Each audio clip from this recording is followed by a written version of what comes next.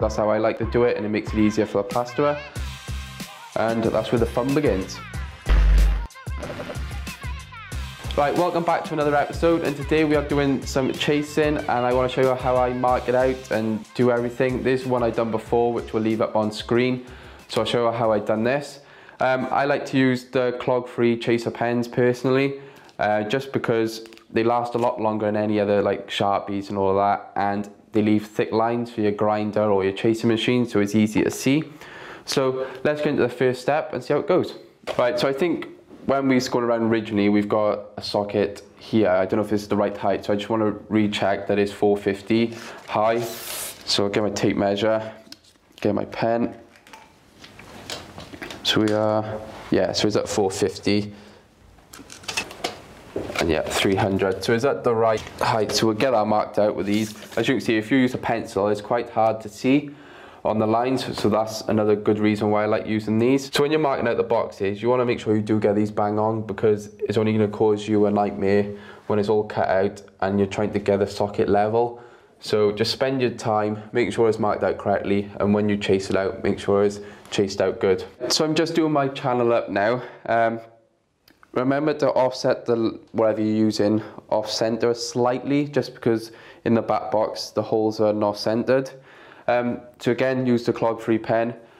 The good thing about these, they don't clog up with all dust. Like walls like this, they're very dusty from where work's been done in there. So I find that very handy. And so just keep one in your pocket at all times in the holster, and you know where it is. So I've got my level up now, straight, and I'll just run it down with a pen.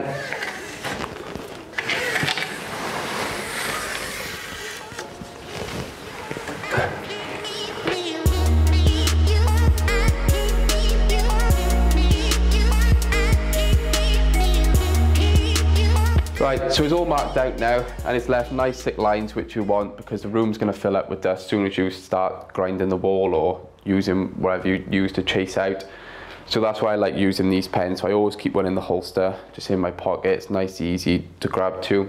But yeah, the next step would be chasing out, and that's where the fun begins. Right, so after marking it out with the clog-free tracer markers, I've chased it out using a grinder and SDS. I haven't got a chasing machine at the moment, so I've had to resort to that. And because it's red brick, it's really hard and stiff to do.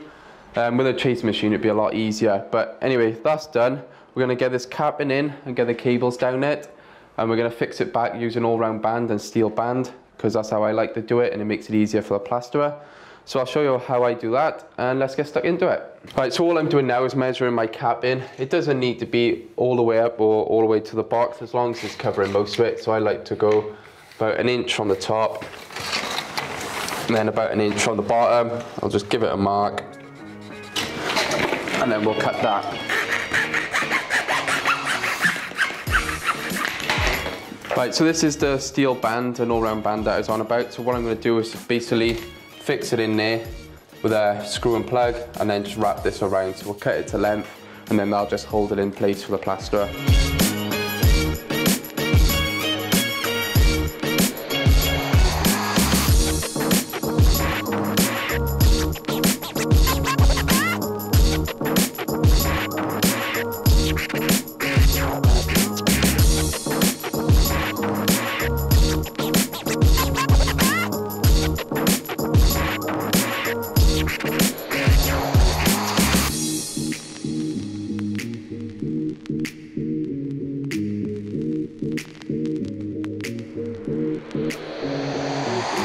Right, so all I'm doing now, I've drilled my 3 holes, and I'm just going to screw these back, and then we'll get the cables through the cap in and get that up, and then like I said, we'll just bend these around, and then that's job done there.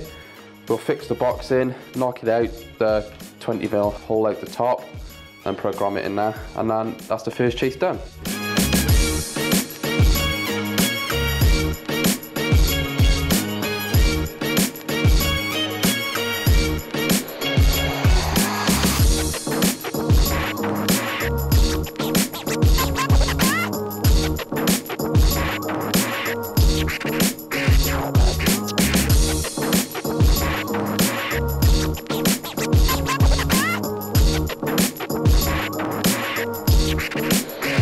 Right, so all I'm doing now is straightening my cables out because they're all twisted and bent. It's going to be a nightmare trying to get it down the cabin. So all I'm going to do is just take my time now, straighten it all out to make it easier for me run them through.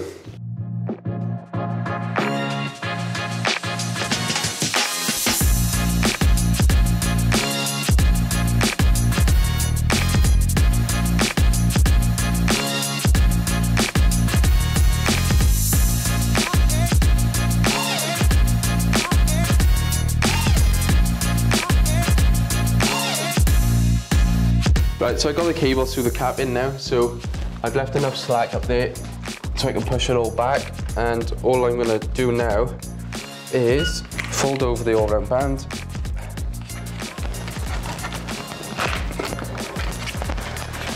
and then that'll keep it in. So I'll do that for these two and then that's job done.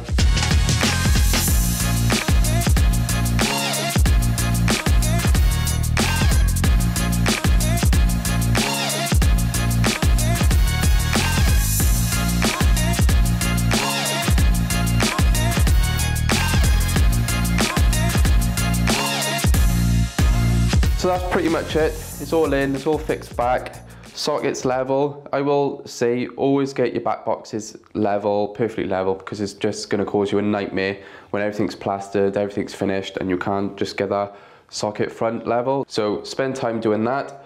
But yep, that's pretty much it. And that's the end of this episode, so I'll see you in the next one.